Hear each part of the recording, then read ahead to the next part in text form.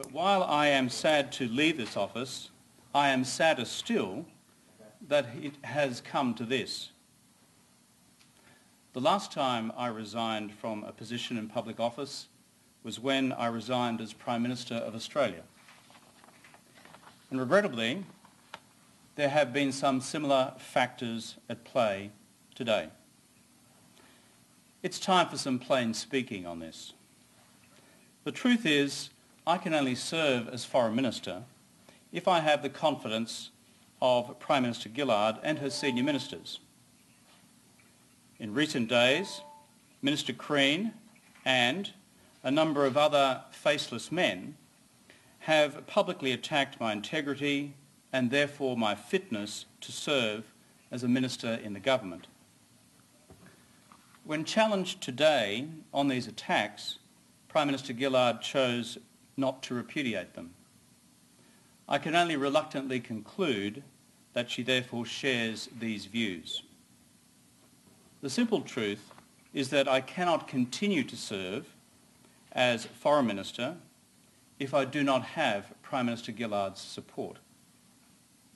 I therefore believe the only honourable thing and the only honourable course of action is for me to resign. And I do so with a genuinely heavy heart and after much personal reflection. There are other factors, too, that I have had to take into consideration today. The truth is the Australian people regard this whole affair as little better than a soap opera. And they are right. And under current circumstances, I won't be part of it. It is also, I believe, a distraction from the real business of government. I also believe it's affecting the business community. And I agree with recent statements by peak bodies to this effect. It is important that business confidence is maintained in Australia. The economy and jobs are core to what any responsible government is about. I also believe that this ongoing saga is bad for my good friend Anna Bligh as she fights the fight of her life in Queensland. She's a great Premier. She's a good friend. And I believe the good people of Queensland deserve some clear space over the coming month as they make up their minds on a very important decision on the future of Queensland, my home state, a state I'm very proud to be from. The truth is, I also feel very uncomfortable doing this from Washington and not in Australia.